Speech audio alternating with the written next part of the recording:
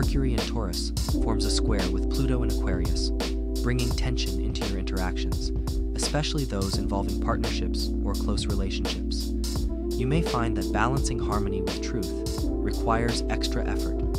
Consider how maintaining peace or avoiding conflict might actually hinder your progress or resolution. Strive for honest discussions that respect all parties' perspectives.